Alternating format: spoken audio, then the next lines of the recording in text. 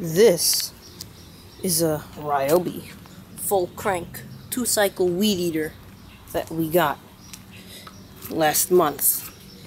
And it's a pretty good thing. I mean, it's the first Weedeater I've ever used. Has the normal pull start thing and choke here and all that good stuff.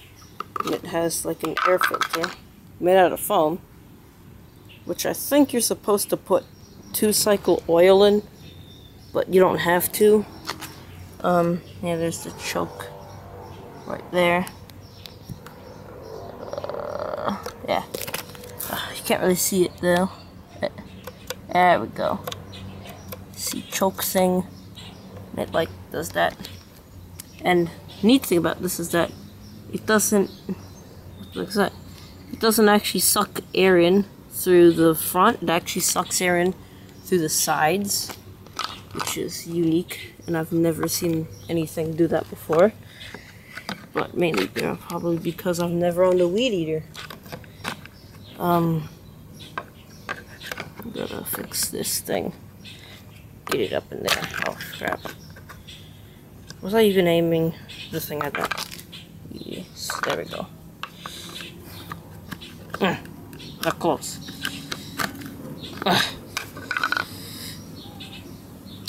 There we go. Now I have it. This is a very interesting design indeed. So let's get this right this time. That goes in there, and that goes in there.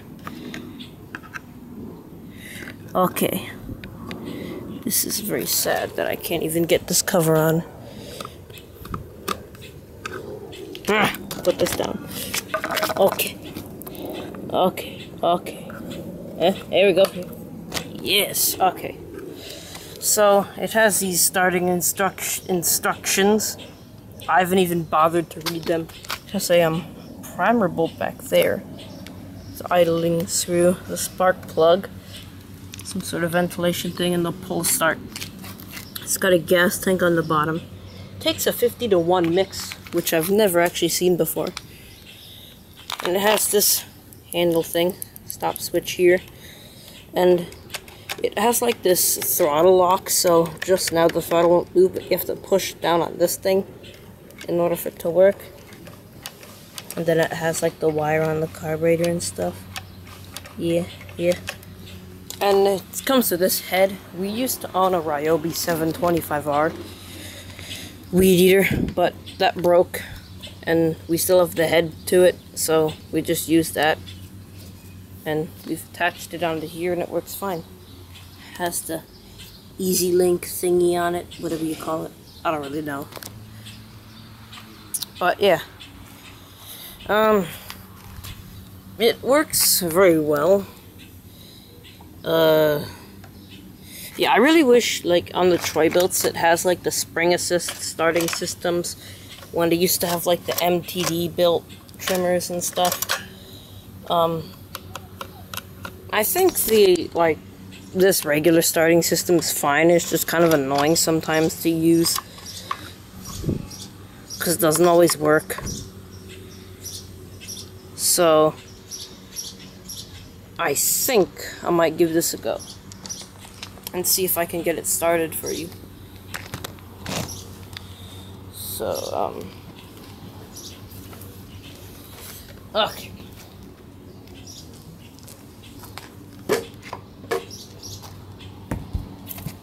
Let's see. Yeah, you guys can see it. Alright. And now, let's begin. So, you push in the primer bulb 10 times. I'll just do it 5 because I want to. 2, 3, 4, 5. There we go. Set the choke to full, and let's try and start it. Maybe I might move it a little bit closer to the camera so you can see it a little better. Yeah. I can't see it. Leave it like that. Leave it like that. Actually, this isn't the best starting position. Start over here.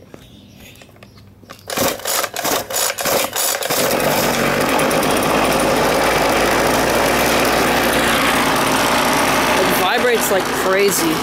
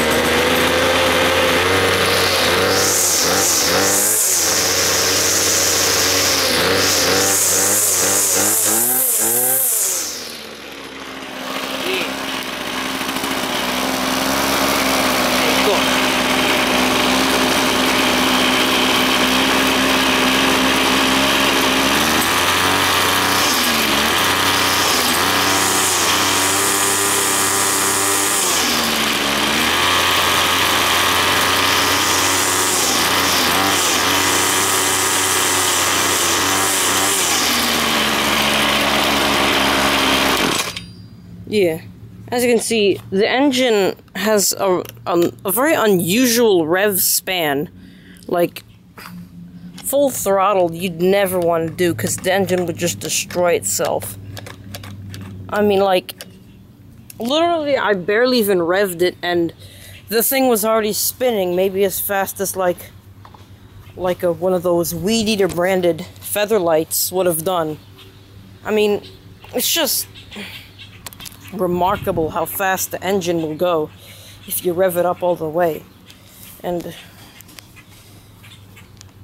I don't know, that's one of the things I don't like about it.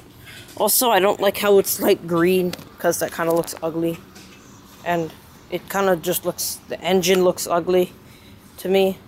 I personally like those maybe like 2006 to 2008 MTD Weedeaters the best. Like the Troy builds and all the Bolins and stuff like that. And the Craftsman. Those are probably my favorites. These maybe come in third. The Ryobi ones. The Weedeater branded feather lights come in second. So it's this like really weird protective shield thing here, which houses the wires for the kill switch and everything else. Also the throttle cable, whenever you use the throttle cable, if it will focus. Come on. Focus. Stupid camera. Come on. Ugh.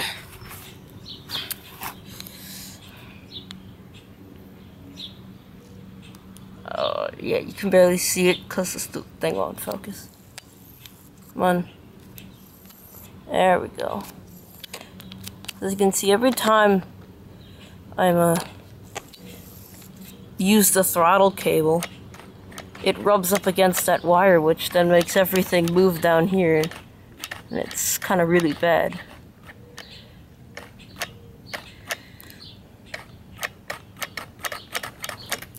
Yeah, there you go. And also, fuel is always in the primer bulb. Like, you can see the fuel there. And you can definitely feel the compression when you pull this thing. But I'll try and give you guys a little demonstration of it being used. Okay. No. Maybe like this. Yeah. You know it, maybe not.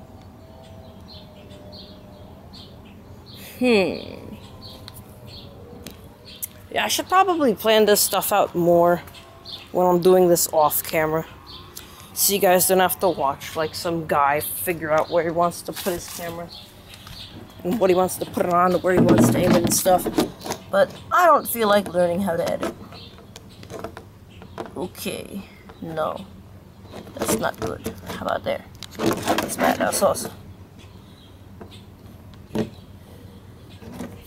Come on. There. Fuck. Stay. Stay. Yeah, this isn't working. Okay. Stay.